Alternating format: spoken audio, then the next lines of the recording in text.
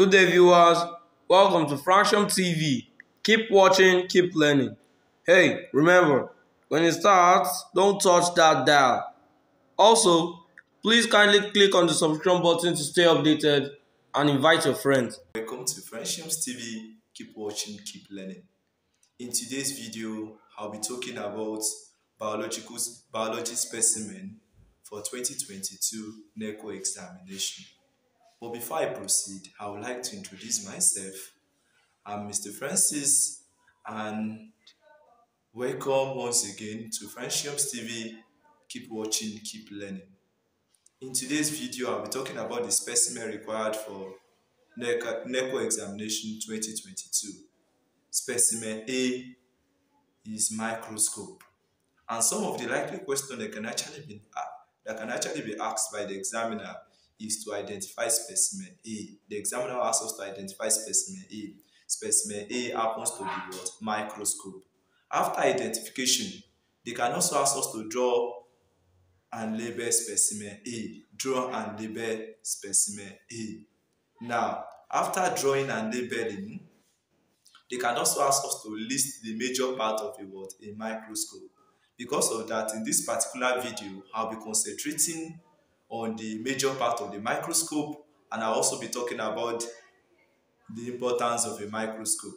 Now, we'll say, what's the function of a microscope? A microscope is actually an instrument used for viewing tiny organisms which cannot be seen with the naked eyes. Or a microscope is an instrument used for viewing tiny objects or tiny organisms that cannot be seen with the naked eyes. In today's video, I'll be talking about the various parts of the microscope and their function. Number one, I'll be talking about the eyepiece.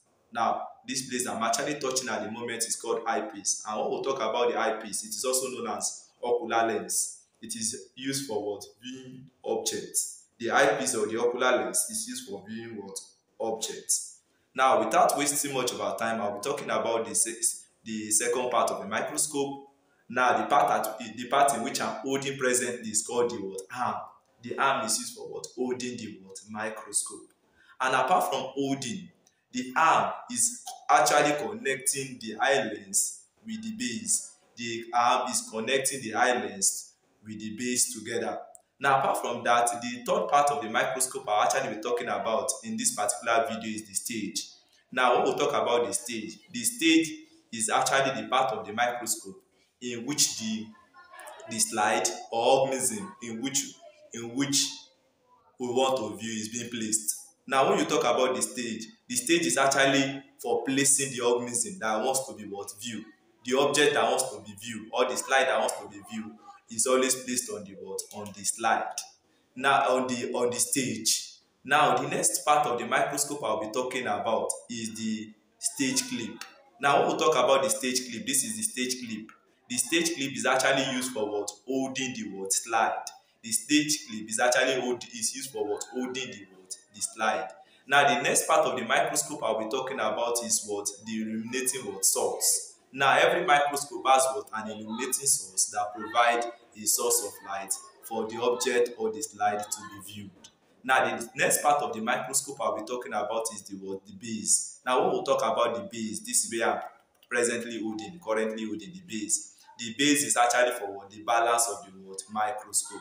The next one I'll be talking about is the adjusting knobs. I'll be talking about the adjusting knobs. The adjusting knobs is actually used for adjusting the eye lens. It is used for adjusting the revolving lens and the eye lens. Now the next part of the microscope I'll talking about is the revolving lens. This is what we call the revolving lens. The revolving lens. Revolving lens. This is what we call the revolving lens. And the revolving lens is used for the magnification of the slide. It is used for the magnification of the slide. Now, without wasting much of our time, I will be talking about specimen B quickly. I'll be talking about specimen B quickly. Now, the specimen B is ripe mango fruit. Now, under the ripe mango fruit, these are some of the likely questions that can actually be asked by the examiner. Number one, what type of fruit is specimen B? Now, specimen B happens to be a drupe. They can also ask us, why do we classify specimen B to be a drupe? Now, in subsequent videos, I'll actually be talking about this specimen one after the other, and I'll also be dropping a note. Just kindly ask for your e-note in the on the comment sections. Now, the next thing I'll be talking about is specimen C. Now, specimen C is the transverse section of tomato fruit. Transverse section of tomato fruit. Now, the examiner can actually ask us what type of fruit is tomato. Tomato is actually a berry. They can ask us for the similarities between specimen B and specimen C. Specimen B and specimen C. Both of them are fruits. Both of them contain seed. Both of them are made up of tiny epicap. Both of them have succulent mesocap. Now, those are some of the similarities that exist between specimen B and specimen C. When we are asked for similarities, now make sure you use the word both. When talking about similarities, use the word both. Now, they can also ask for the differences between specimen B and specimen C. The differences. Now, for specimen B, which is the mangrove fruit, it has only one seed, while specimen C has numerous seed. Now, we'll be talking about, they can also ask us for the botanical name for specimen B and specimen C. They can also ask us for the life cycle of specimen B and specimen C. They can also ask us for the mode of propagation of specimen B and specimen C. They can also ask us for the pests and diseases affecting specimen B and that's also affecting specimen C. They can also ask us for the importance of specimen B and specimen C. Now, without wasting much of our time, I'll be talking about specimen D. Specimen D is groundnut seed. Groundnut seed. They can also ask us for the botanical name for groundnut. They can ask us for the type of crop. They can ask us for the life cycle. They can ask us for the disease affecting groundnut. They can also ask us for the classes of food in which groundnut belongs to.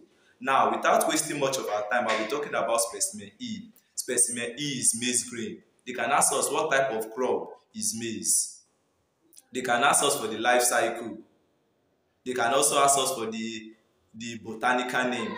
They can also ask us for the disease affecting maize. They can also ask us for the importance of specimen. They can also ask us for the importance of specimen E. What is the importance of maize? Maize is actually a carbohydrate. What is the importance? Energy providing food. They can also ask us to test for starch or test for starch. Now, when you are testing for starch, you just put your specimen E plus your iodine solution. Blue-black coloration will be observed, indicating the presence of starch. Now, when you are describing, number one, you need to create a column for your test. Under your test, you'll be writing specimen E plus iodine solution. Under your observation, blue-black coloration, and under your inference, starch is present. Now, the next one I'll be talking about, without wasting much of our time, is specimen F. Now, when we talk about specimen F is actually carrot. Specimen F carrot. Specimen G Irish potato. Specimen H water lily. Now, under specimen I is prawn. They can ask us to classify specimen I into what kingdom does specimen I belongs to. Specimen I belongs to the kingdom Animalia. They can ask us for the phylum. It belongs to the phylum Arthropoda. They can ask us for the class. It belongs to the class Crustacean. They can also ask us to draw and label specimen I. Now, the next one I'll be talking about is specimen J, which is tilapia fish. They can ask us to draw and label tilapia fish. They can ask us to they can also ask us to describe where is tilapia fish found. It's an aquatic organism. They can ask us to describe the adaptation mechanism of tilapia fish. In the next video, I'll be talking about this specimen one after the other. Now, specimen K Tadpole. And the last one, specimen L Spider. Please kindly click on the subscription button. Keep learning and keep enjoying this channel.